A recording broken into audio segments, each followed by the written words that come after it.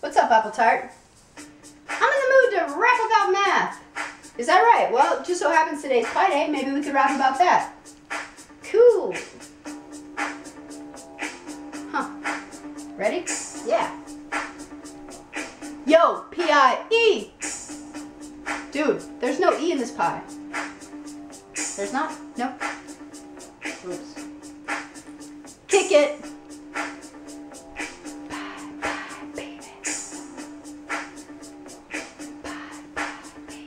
All right, stop. Calculate and listen. Pi Day's back with its annual mission. Something grabs a hold of me tightly, says flow those digits daily and nightly. Does pi ever stop? Heck no. Irrational numbers continue to go.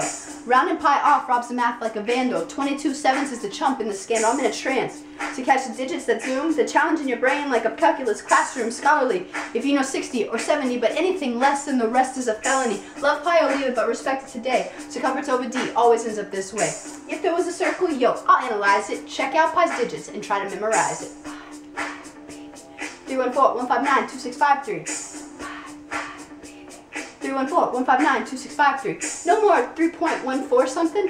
Your brain's kicked in and your memory's pumping. Quick through the list, but the order no faking. These digits don't repeat and there's no pattern for the taking. Learning them makes you smart and limber. It's so much easier to remember with a hi-hat and a souped up tempo. You're on a roll, take the first 10 solo.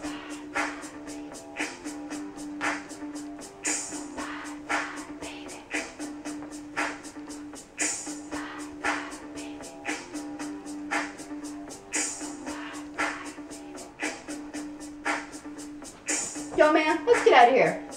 Word to you, math teacher.